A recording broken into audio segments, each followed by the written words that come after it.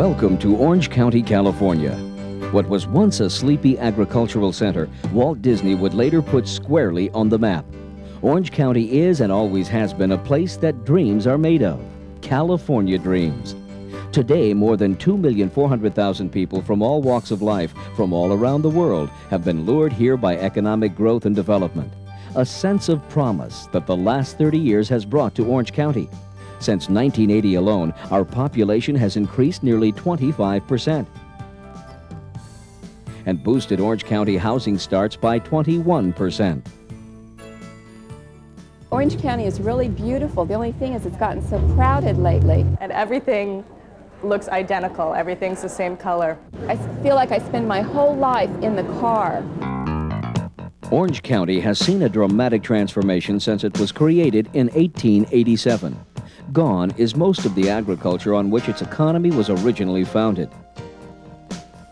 Today, high-rise corporate headquarters, affluent residential communities, and upscale shopping malls flourish. In fact, with the explosion of available goods and services, it seems that there's very little you can't find in Orange County today, except certainly the vast expanse of orange groves for which it was once known. But with this growth has come a sameness, a homogenization of housing, shopping, and lifestyle. I moved to Orange County in the mid-60s. There were many huge old eucalyptus trees. It was, of course, farming land and walnut groves and orange trees. We had chickens, we had a barn. Remember, the neighbors' houses were about a quarter-mile apart. There were dairies and orange groves, and it was a pleasure to, be able to go on outings and stuff. Located in the busy center of the county at the intersection of the 5 and 55 freeways, the cozy city of Tustin has positively benefited from the economic growth and development that characterizes modern-day Orange County.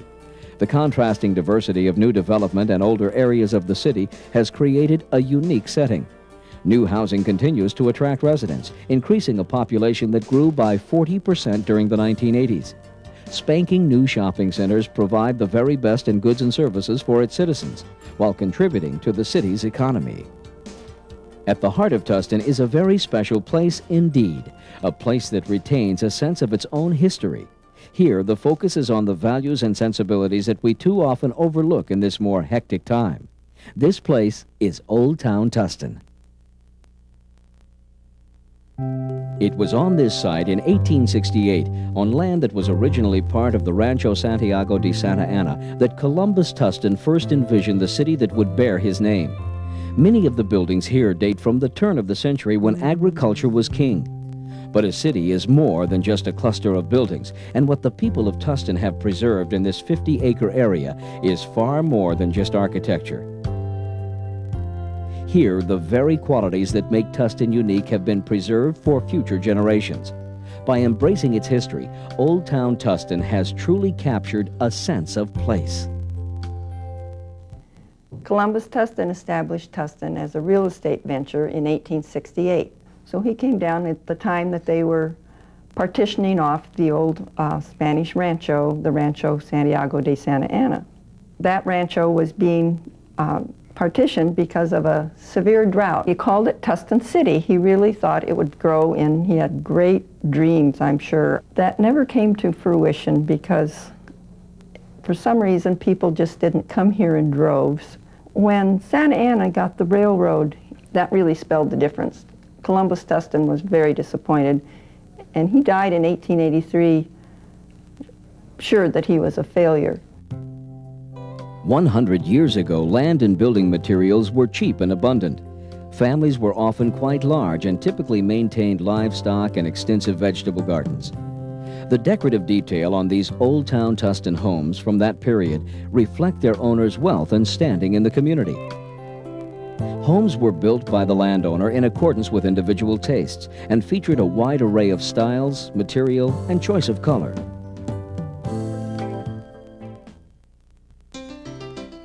The durable redwood used by prominent Tustin citizen Sherman Stevens to construct his house made an epic journey from Northern California in the late 1800s. It was shipped south by boat, then hauled overland by team and wagon. After David Hughes donated the golden spike that joined the Transcontinental Railroad, he built Tustin's most elegant home in 1882. Its present owners have lovingly restored it to its original splendor. There will always be homeowners and business people who want more from their city of residence. More of a small town feel and less of a planned community. More sense of place. I first came to Tustin in 1920. We came in a wagon, I distinctly remember. I was born on Yorba Street. I went through all the 12 years of school in the city of Tustin. It wasn't city at that time. My dad had walnuts as well as oranges. After school, my brother and I were responsible for picking up the walnuts. It was interesting to have all these orange groves at that time, and now it's completely changed. Charles Edward Utz stands as a shining example of Tustin's pioneering business spirit.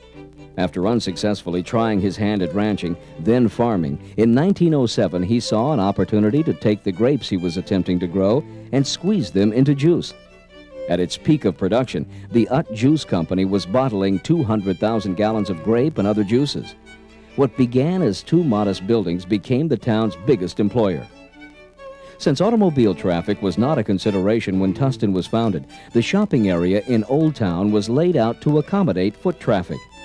Stores were nestled in alongside one another, just steps away from the main thoroughfares. This ease of accessibility, as well as inviting picture windows, still encourages window shopping to this day. I just like to walk around and look in the store windows here in Tustin. It's also fun to be able to walk just downtown and look in the different little shops that are here. There are antique shops that are fun to browse through. There's a really unique card shop down here that's got a lot of Irish things that are fun to look at, and it's just quiet here. I love shopping here because everyone's so friendly, and there's so many different stores. It's not like a mall environment where you have everything's the same in little shops.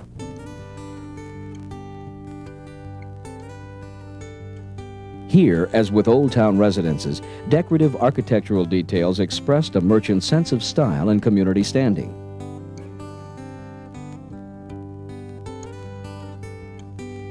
The Tustin Bank, with its splendid architecture, was host to numerous and spirited social activities over the years.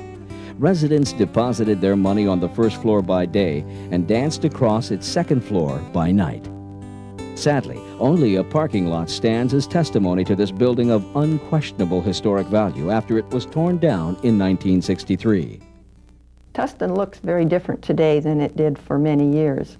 We have lost a number of very attractive old buildings that really gave Tustin a certain charm. The high school building was torn down in 1966. It was a lovely big two-story graceful building.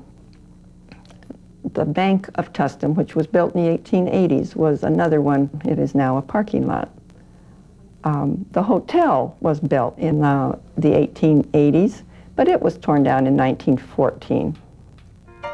Altogether, too many distinct and historically significant buildings have been lost over the years in the name of progress. What do our grandchildren have to look forward to? You know, everything is being destroyed. We have really historical things that we'll never see again are just being torn down and destroyed. My wife and I are members of the Tustin Historical Society because we think it's important that we continue to preserve the history of this old town. We are in a home that was built in 1881, and we think that it's important to this town, and we're thankful that the people that live here are preserving it. If you just tore them down to try to put something new in its place, you wouldn't get anything even close to the beauty and the character of the house. The preservation of the buildings, the care that's taken of these old buildings is really an inheritance for our children and grandchildren, and I have grandchildren now. The National Trust for Historic Preservation calls preservation a celebration of the tangible evidence of our past. If we fail to preserve what's left of our heritage as represented by Old Town Tustin, we will lose it for all the generations yet to come. Thanks to the efforts of civic leaders, work has already begun to revitalize Old Town and capitalize on the unique economic opportunities it offers.